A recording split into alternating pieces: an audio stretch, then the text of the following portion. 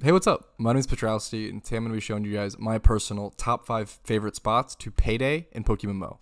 So the first spot we're going to be covering is actually north of Icarus City in Unova, and I've covered this spot in a lot more detail in a previous video, so if you're interested in checking that out and more so on the reasons why we go to this spot, you can go ahead and do that. Check it out in this description below, but you're basically going to come up here towards Dragon Spiral Tower and just Super Rod here, and you're going to encounter level 40 to 55 basculin, and then some level 30 to 40 dratinis and dragonairs.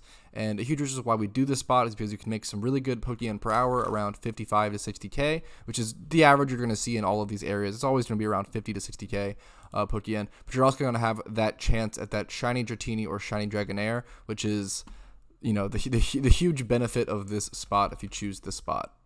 Okay, now moving on to the next spot. I'm going to be trying to find at least one good spot for each region, but these are also some personal spots that I use personally, so they might not be the best, but most of these are going to be pretty good. Most of these are going to be used by a lot of players, so they should be pretty good overall.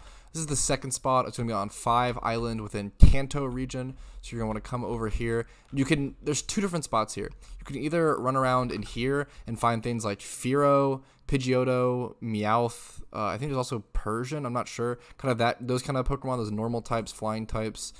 Pretty average stuff, but you can also go over to this Memorial Pillar area, and I'll kind of show you guys where that is. I much prefer that location. So it's still on this island, but you're going to want to come over here, cut down this tree, come southeast. You're going to want to surf on this path over to the east to come over to Memorial Pillar. Okay, and this is actually one of my personal favorite payday spots, and I've spent a ton of time here. The reason being, this is the spot where you can get Skiploom and Hoppip, and for those who don't know, I actually do have a Hoppip shiny of my own, so I was eventually hoping to just which I love Hoppip shiny. There's a long story behind my Hoppip shiny. It took me around 8 years to get it, and I was hunting for it for an extremely long time, so maybe one day I could do a video on that, but anyways, the point of this is that you can, hunt for shiny Hoppip or shiny Skiploom if you're interested in those Pokemon while you're here. I personally love this spot. It's also really good money per hour. The only issue is you might want to bring a couple paydayers, like maybe 2 or 3, if you have them, just because the spot is a little far from the Poke Center, but not super far. Max Repel is a super good pickup item. It's a little far from the Poke Center, but not super far. You just have to run through some grass and mainly surf through the water. It's kind of annoying getting hit by tentacles and stuff on the way, but it's not so bad. I love this spot personally. Definitely one of my favorites, but that's it for Kanto spots. There's 2 spots here that I really recommend. I'm going to head over to Hoenn, and I'll have a nice spot there and show you guys that. See you soon. Okay, now for the spot in Hoenn. We're going to be starting here at the Battle Frontier, and it is a bit of a trek, but there is going to be a pretty cool Pokemon that we're going to be hunting here. It's also cool because this spot is good if you have a lower level paydayer. This is definitely the spot I would recommend the most, I think, out of any of the spots. Yeah, I think by far the most out of any spots. If you have a low-level paydayer, this is going to be the best spot because the Pokemon that we're going to be hunting is going to be Smeargle. And Smeargle has pretty low base defenses and pretty low base stats in general for the level of Pokemon it is. I believe the Smeargles here are around level 48 on average, maybe level 45 to 50. Which is going to be netting you around 55 to 60k an hour for attacking such a low defense, low base statted Pokemon. 55 to 60k per hour is pretty damn nice. So you just want to keep heading west through this water that you've seen me following. There's only really one way you can go on this path, so it is hard to get lost. But you just want to head west down to this cave. This is going to be Artisan Cave. For those who don't know, this is where you find Smeargle. And it's also cool because Smeargle is a really cool shiny, so you can just run back and forth up in this spot or up and down in this spot over here. You can also encounter Smeargle hordes here. Here's a level 50 male Smeargle. Smeargle's a pretty good one. I definitely recommend this spot the most if you have a low-level paydayer. Once again, I think it's really important to nail that in. I think it's just the best spot if you have a low-level paydayer, and you can even level your Pokemon here. There's an energy root, super nice, adds to the Pokeyen per hour.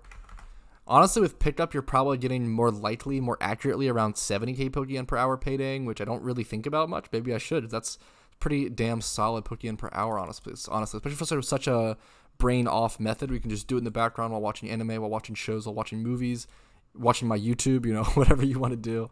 I think it's a pretty enjoyable method, at least for some.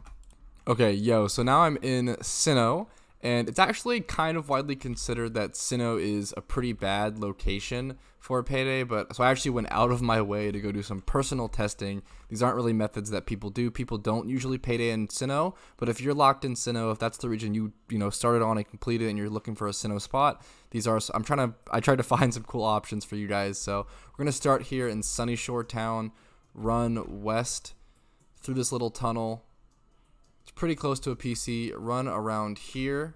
You can either rock smash that rock or surf around it like this and come over to this little patch and basically run back and forth in this patch. And as you can see, there's some pretty cool Pokemon in this area.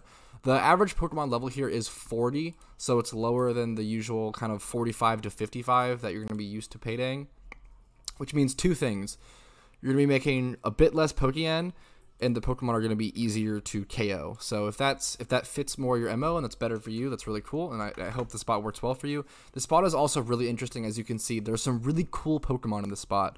So this is a really cool spot to kind of shiny hunt while paydaying, seeing things like Luxio, seeing Electabuzz. There's a ton of Pokemon in this spot that I'm going to run down. So there's Mr. Mime, Electabuzz, Wingull, Luxio, Floatzel, Gastrodon, Chatot, and I believe Glameow, Ugly, Magnemite, and Magneton are all in this spot. So there's a Floatzel horde, as you can see. There's a ton of really cool Pokemon in this horde, a ton of really cool shiny chances. So I think this is an interesting horde, an interesting spot to know about, an interesting location to know about paydaying. If you like those Pokemon, want to get those shiny, want that kind of rare, shiny rare risk spawn. So I think it's fun. I think it's cool to know about, and it's an important thing to at least note within this video.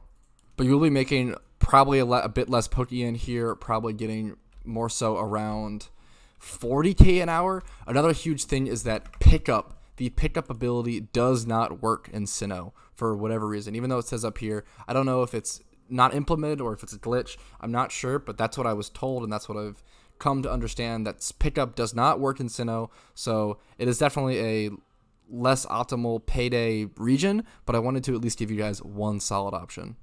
Okay, but that covers every spot that I wanted to cover this video, so hopefully you guys have a nice spot that you like to use. Payday is all about finding a spot with a high level Pokemon with kind of low defenses. Just as long as you can one-shot it, that's the really important thing. Using 2 paydays per Pokemon is going to put a real damper on your paydaying, and it's important to have, a decently IV'd paydayer with decent, hopefully EV trained, hopefully nature, but then choice band on top of it. Choice band's really nice. Choice band makes it so you can kind of skimp on a lot of those things. Like my attack IV is only 20 on this Meowth, so it's not perfect. Could be a lot better, but that's all you really need. So it doesn't need to be perfect. Don't be afraid to go test. Don't be afraid to go see if you can one shot, and just kind of learn on your own. But thank you guys so much for watching this video. Like it if you liked it, disliked it if you didn't. Leave comments, leave feedback, criticisms, etc. I really appreciate any sort of interaction, any sort of questions to be answered. Subscribe if you want to see more daily PokeMMO content, and ring that bell for every single notification on an upload. Thank you guys so much. Have a great day. Best of luck. Peace.